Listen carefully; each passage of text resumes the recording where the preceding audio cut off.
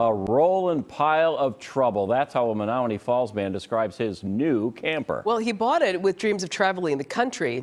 Contact 6's Jenna Sachs.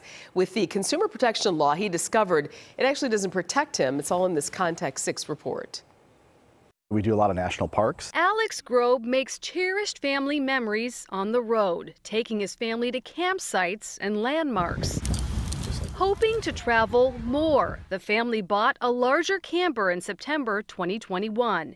But instead of hitting the road last summer, they hit the brakes. We're not happy having missed the opportunity to have those trips and to make those memories this year. A lawsuit Alex filed claims his camper has been replete with continual unresolved defects. Some, he says, Camping World RV sales intentionally concealed or failed to repair. It's been in our possession only for 14 days.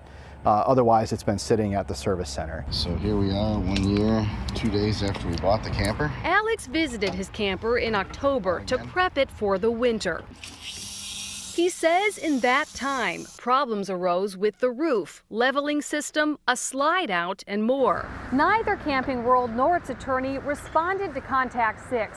They filed a motion to dismiss the case.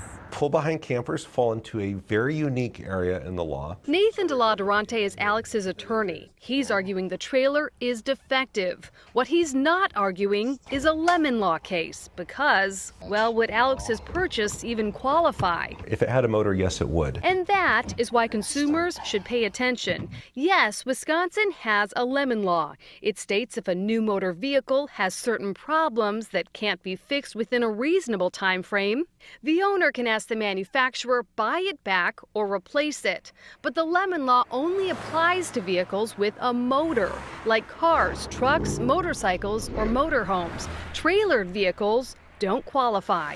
Neither does a new moped, a semi-trailer, or in Alex's case, you don't have that protection if you're buying a towable RV or towable vehicle. To be a lemon, the defect must also appear within 1 year before the warranty expires and substantially harm the vehicle's use, value, or safety.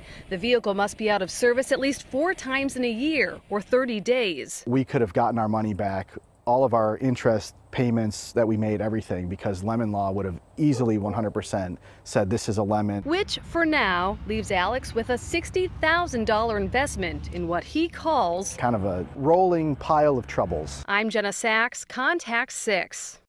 Oh, it's too bad. It looks so comfy, right? Well, the RV manufacturer did not respond to Contact 6. By the way, there is a federal law that can protect many consumers with defective products, from toasters to boats and much more. The Magnuson-Moss Act broadly covers any product over $10 that is under warranty. But Alex's attorney says this isn't a warranty case.